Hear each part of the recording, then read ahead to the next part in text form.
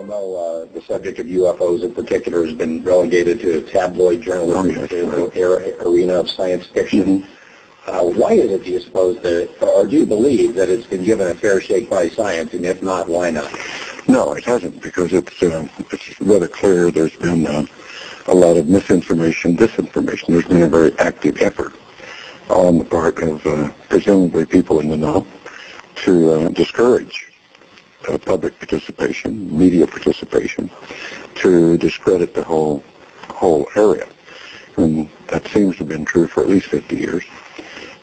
And also the very existence of an extraterrestrial presence, or an extraterrestrial existence even,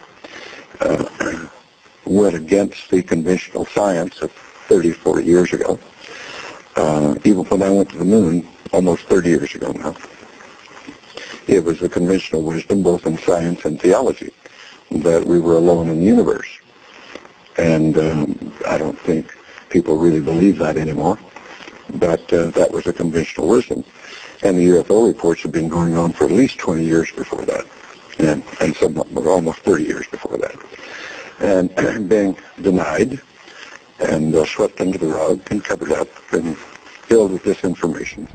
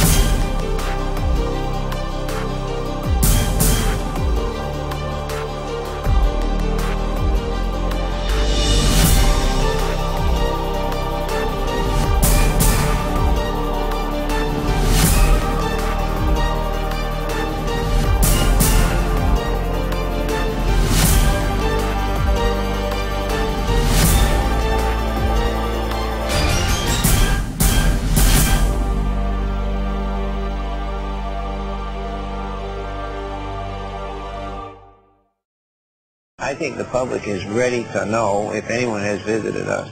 They can accept that, and they want it.